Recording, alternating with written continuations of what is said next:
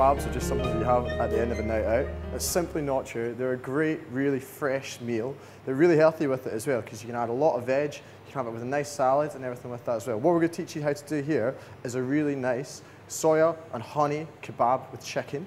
We're also going to add in some peppers and also some mushrooms. With the veg, though, it's entirely up to yourself. If you don't like peppers, you don't like mushrooms, you can add other bits and pieces in it. I wouldn't add potatoes or something, but you get the gist of it with it as well. To start with, we need to make our sauce. For the sauce, just get some light soya sauce, add into a bowl. So you want a good healthy amount into that as well, because you're really looking to coat all your chicken breast. Add it all in like that. And then a couple of teaspoons of honey with it as well, so just let it drizzle through with that as well. Ideally you want a clear honey. It just means that it works together with the soya more and it doesn't separate out as much. And just move it all together, stir it all up until you can no longer see the difference between where the honey is and where the soya is with that as well. In true Blue Peter style, here's some chicken that we did earlier with it as well. We're looking at having kind of lumps with it as well. The most important thing about making a kebab like this is that your chunks are all the same size. That counts for veg and also your meat with it as well. So what to do is take the lumps of chicken or pork, works equally as well with pork, and add them onto the skewer. With these, always leave a bit of a gap, not too much, just means that the steam and the sauces and everything and can cook all the way through on the skewer with that as well. So don't squeeze them together too much.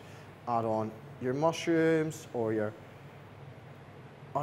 pepper with that as well, and just kind of rotate it about as much as you want. I'm not a massive mushroom fan, so I'm only going to put 2 bits on that and add in some more chicken with it as well. Be really careful not to skewer yourself through it with that as well. Not all of us will have metal skewers, but you can get nice wooden ones from the shops for dead cheap with that as well.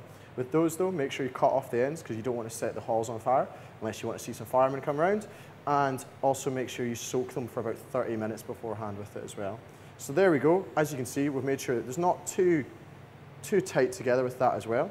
To season the kebabs, along with the 2 that we did earlier to feed the rest of the crew, what we're going to do is we're going to add a bit of wild rosemary, like so. Just sprinkle that across, you know what I mean? Let's do that as well, just adds on. If you're not a big fan of herbs and stuff like that, you don't have to add them on, but ideally you'd like to. What's really good about this is it can be done with quite a cheap meat with it as well.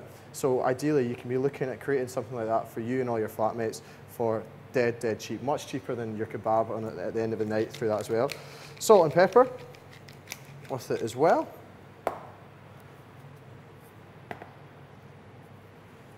Through with that as well. And also what we're going to do is we're going to add a little bit of olive oil onto it as well. The reason we're adding olive oil is that we're not adding any olive oil onto the pan.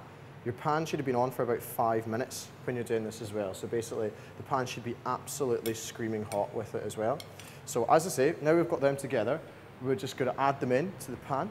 Ideally, put them across the way, like so we can squeeze them all in, like that.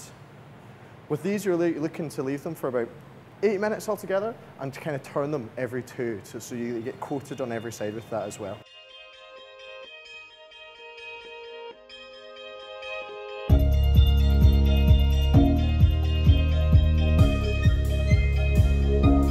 Okay, what we're going to do is we're going to need to turn these. So every couple of minutes, just keep them on the move until they're kind of nicely browned off. They're going to add like a little bit of a charcoaly glow on the go with it as well, so it kind of looks like it's been slightly barbecued. That's just the soya.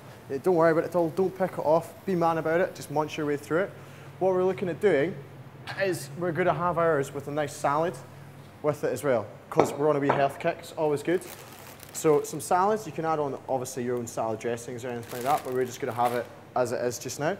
Make sure when you're taking them out, you use a tea towel or something like that, because if not, you're going to burn yourself quite badly. So just take them out, place them either on top of your salad or just beside your salad. As you can see, it looks really fresh. Definitely not the sort of thing that you're going to pick up at the end of a night out with it as well. Bon appetit.